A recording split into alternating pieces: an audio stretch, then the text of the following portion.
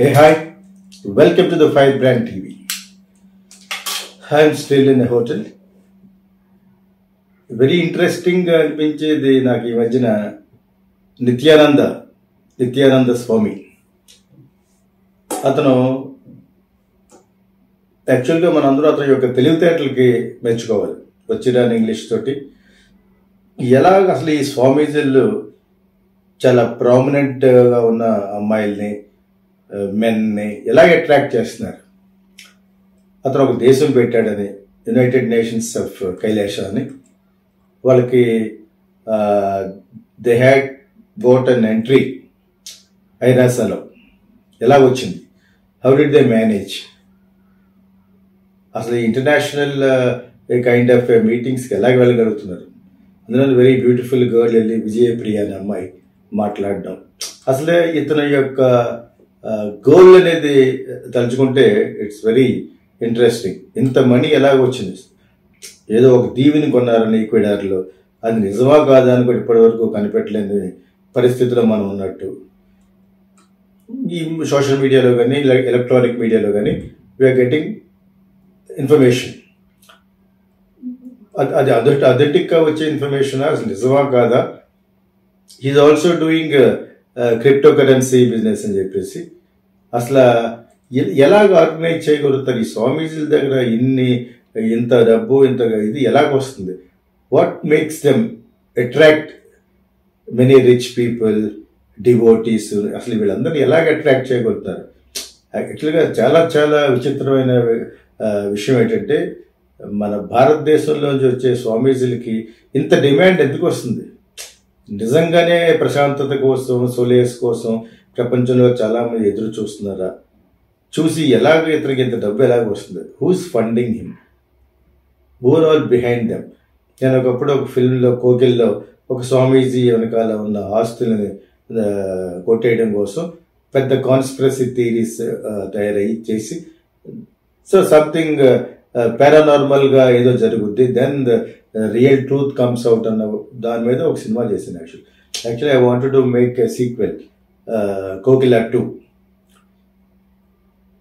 స్వామీజీలు అయిపోయింది. There are so many ways of conspiring people and డబ్బు గడించడం అనేది అసలు ఎలా సాధ్యపడుతుంది? ఒకసారి నేను ఇంపార్టెంట్ అని అంటాడు, నేను నపుంసకుని, నా మీద కేసులు ఎలా పెడతారు, శృంగారపరమైన కేసులు ఎలా పెడతారు, కిడ్నాప్ కేసులు ఎలా పెడతారు, అండ్ ఆల్సో సెక్షువల్గా నేను అబ్యూజ్ చేస్తున్నట్టుగా ఎలా కేసులు పెడతారని ఒకసారి అంటాడు. ఒకసారి నాకు హెల్త్ బాగాలేదంటాడు. అదే రూట్లో శ్రీలంకని ఆశ్రయం కొడితే they rejected of course. But anyway, అసలు ఈ కాన్స్పిరసీలో భాగం పంచుకోవడానికి వచ్చిన వాళ్ళు మనం అప్రిషియేట్ చేయాలి. నిజంగా కంట్రీ అంటే ఎక్కడన్నా పెడితే, ఈక్వెడార్లోనే ఎక్కడో మంచి ఐలాండ్ పెట్టి ఉంటే అది ఎక్కడో కూడా మన వాళ్ళు కనుక్కోలేరా? With all this Google and so many search చేస్తారు. చాలా ఫన్నీగా ఉంటుంది యాక్చువల్గా. ఆర్ ద రియల్లీ నిజంగా వాళ్ళు ప్రయత్నిస్తున్నారా, ప్రయత్నించట్లేదా అని చెప్పేసి. అయినా కూడా వాళ్ళు పట్టుకోమని కాదు, what is wrong, he Hess got all these rights. భారతదేశం చెల్లిపోయి అతని మీద అర్థం లేని కేసులు పెడుతున్నారు అన్నట్టుగా అతను అంటున్నాడు. యాక్చువల్గా in a way I really appreciate him for his intelligence. అతనికి వచ్చిన ఇంగ్లీష్ పక్కన పెట్టినా కూడా he talks what ever he feels, his own, అతని యొక్క ఓన్ ఫిలాసఫీని మాట్లాడడంలో యాక్చువల్గా చాలా నిష్ణాతుడు అని చెప్పేసి చెప్పాలి. చాలా హ్యాపీగా, ఫైనల్గా ఏం కోరుకుంటాడు స్వామీజీ దగ్గరికి వెళ్ళిన ఫారినర్ కానీ ఇండియన్ కానీ, you want to be happy. ప్రపంచంలో అందరూ చెప్పే ఫిలాసఫీ కూడా be happy, try to be happy. Happiness cannot be compared డబ్బుతో కానీ ఇంకా వీటితోటి కూడా పోల్చలేము. అని చెప్పి హ్యాపీగా ఉండండి, హ్యాపీగా ఉందాం అనేదే. అది he's giving happiness for the people. అతని డిసైపుల్స్ కానివ్వండి, అతని యొక్క డిస్కోర్సెస్ చూసిన వాడికి చాలా ఫన్నీగా, హ్యాపీగా ఉంటుంది. నాకు యాక్చువల్గా నిజంగా అది కానీ ఎక్కడ ఉండేదో తెలిస్తే I wanted to go there. I wanted to see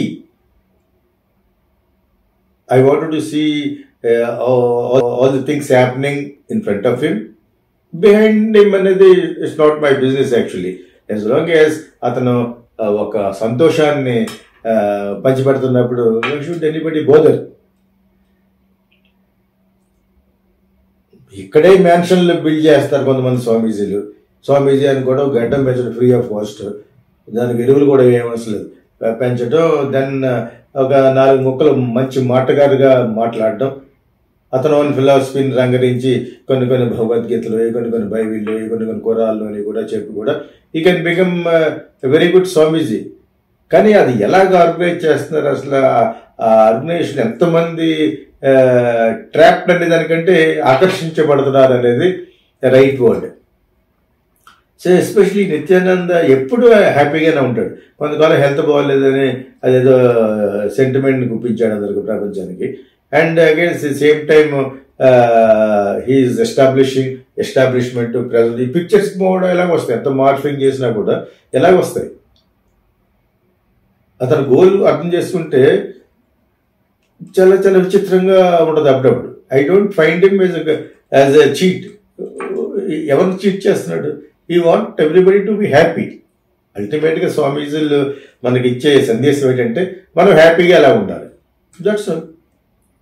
ఆ ఒక్క సందేశాన్ని డిఫరెంట్ స్టైల్స్లో మనకి డెలివర్ చేస్తున్న వేళ వెనకాల ఇంత పెద్ద వాళ్ళు వచ్చి అంత పెద్ద డొనేషన్ పూర్వకంగా ఇచ్చి ఒక పెద్ద బిల్డింగ్, ఎవరైనా కూడా సో మెనీ స్వామీజీస్ వాళ్ళు సపోజ్ టు వెరీ క్వాలిఫైడ్, చాలా మంచి వాళ్ళు అనిపించిన వాళ్ళు కూడా ఈ స్వామీజీ డ్రెస్ వేసుకుని వాళ్ళు చెప్పే మంచి మాటలు వల్ల ఎంతమంది ఆకర్షించగలుగుతున్నారు అనే దాని గురించి ఆలోచిస్తే అసలు సినిమా ఫీల్డ్, రాజకీయం ఏది పనికిరాదు.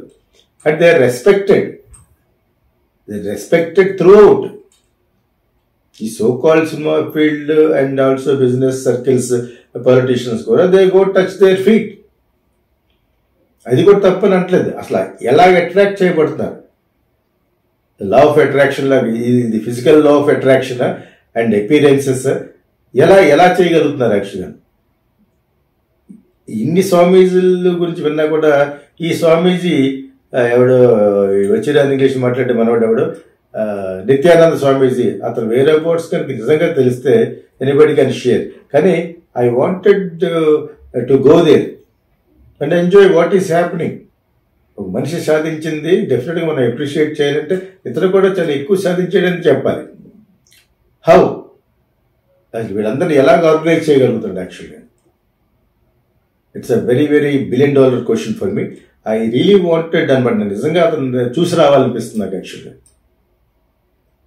ఈ నిత్యానంద గురించి విన్నప్పుడు ప్రతిసారి కూడా అసలు ఎప్పుడు కూడా నవ్వుమోహంతో ఉండే ఆ నిత్యానంద స్వామిని చూడాలని, అదే రాజశేఖర్ ఏదో ఫస్ట్ ఏదో తిరువన్నామలే అనుకుంటా, వాట్ ఎవర్ ఇట్ ఈస్, ఏ రంగంలో అతను రీచ్ అయ్యి గోల్ సాధించినా కూడా we must appreciate him. It's a kind of a wonder for me to know about this guy.